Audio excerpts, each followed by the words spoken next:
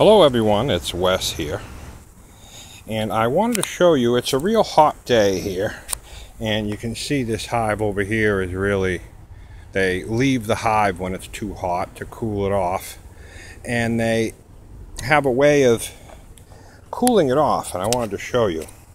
If you see these bees over here in this corner, right up in here, those bees, you'll see how they're all standing there still, aimed in one direction, facing in, with their wings flapping really hard.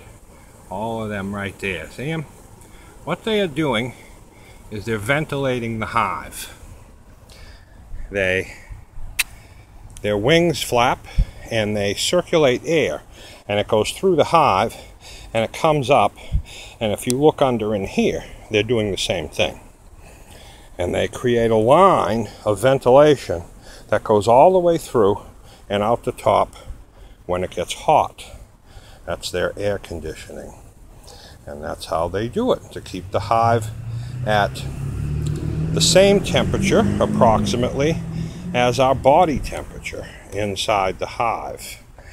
And in these warm days, I will vent the cover like that. I will open it up and put something in to give them a little more ventilation, because normally it's just this little hole here, and they got more ventilation, and that's how they cool it down on these warm days, to keep the hive nice and cool. And in the winter, when it's real cold, they got to keep the hive 96 degrees inside as well.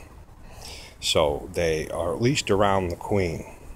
So they cluster around the queen in the winter during the cold months and keep the hive warm, to keep the hive alive. And that's how they heat and cool. That's all I wanted to show you that. And you have a great day. That's all for now from thehipbee.com.